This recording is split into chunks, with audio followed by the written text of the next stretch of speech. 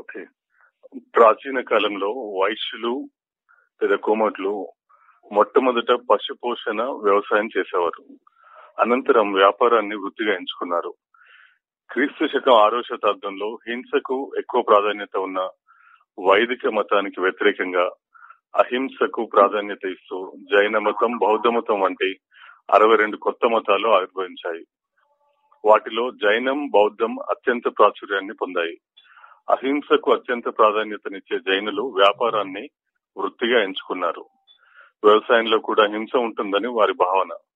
జైన మతంలో గోమటేశ్వరుని ఆరాధకులను గోమట్లు అని పిలిచేవారు. ఆ గోమట్లు అనే పదం నుండి కోమట్లు అనే పదం ఆవిర్భవించింది. దక్షిణ భారతదేశం నుండి జైన మతం కనుమరుగై కోమట్లు హిందూ మతారాధకులుగా మారిన వారిని ఇంకా కోమట్లుగానే పిలుస్తున్నారు.